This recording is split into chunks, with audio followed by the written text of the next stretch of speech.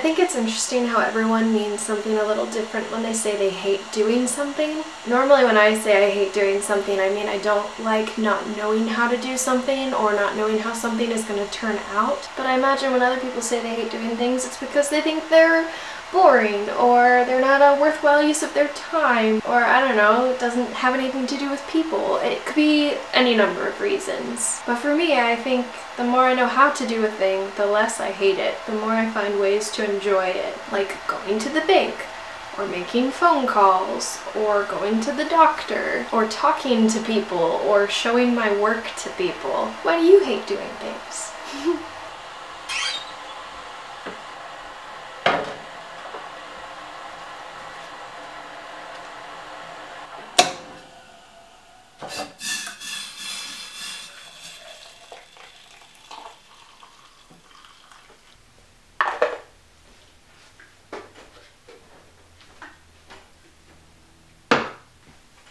Are you gonna say goodbye? You're gonna say goodbye to the people? Mr. Lion?